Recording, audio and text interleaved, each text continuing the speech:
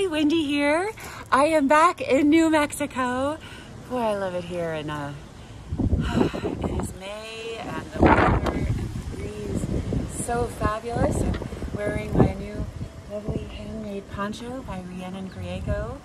Just so thrilled. And anyway, Douglas and I were heading out tonight and I thought, okay, let's do a little spot before we go about New Mexico and the programming that's coming here with the Life and Legacy Foundation, celebrating the art and life of my late husband, artist George Rodrigue.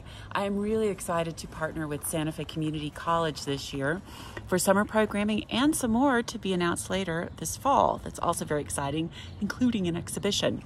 This summer is what I want to talk to you about now, though. We have got two fabulous, well, kind of workshop days, although they're not really workshops, it's more like a storytelling experience out at the Rancho Encantado Four Seasons Resort.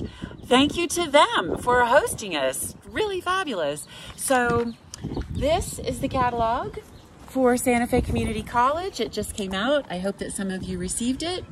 And I'm really touched. They actually put me on the cover here. Very exciting, and George's work on the cover. And it's a wonderful opportunity finally to share the Life and Legacy Foundation and this really unique programming here in the Santa Fe area. There are two, as I mentioned, sessions. I had the page marked and the wind blew it. Here we go. And you will find them on page 10 in the catalog. I will also post them on our website and also in the comments for these posts. The first one is July 8th. The second one is July 29th.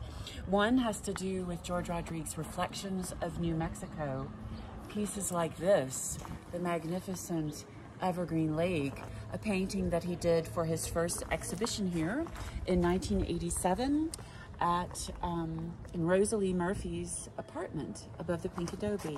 She hosted that. We're going to have several paintings from that exhibition, including George's portrait of Rosalie herself, which has never before been on view and has just been restored. Really magnificent.